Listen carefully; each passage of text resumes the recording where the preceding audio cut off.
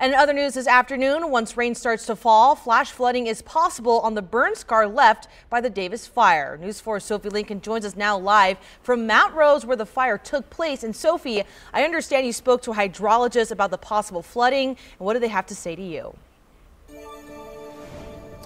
Yeah, Andrea, I'm standing in one of the areas where the Davis fire did pass through. You can probably see all the burnt, blackened soil around me. Now, after a fire burns, it typically burns off the top layer, and what it creates is this water repellent layer on top of the soil, and rather than absorbing the rain at that point, it will slide down. So on a downhill surface like this one, that can lead to flash flooding and debris flows. Now, for homes that are downstream of a burned area, this raises a big concern as we head into the winter season.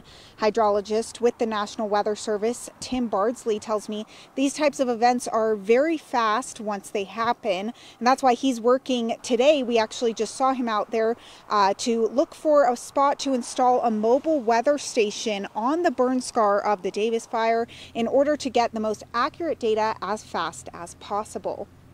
They can be triggered on very short duration but high intensity events. So having a measurement station that's within the fire near the areas that we're most concerned about is very important to help us warn for those events, but also to validate the thresholds we'll be setting.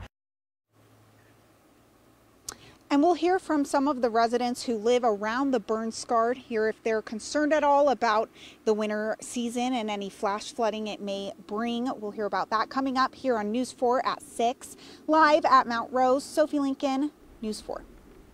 All right, thank you so much, Sophie. Appreciate your report there.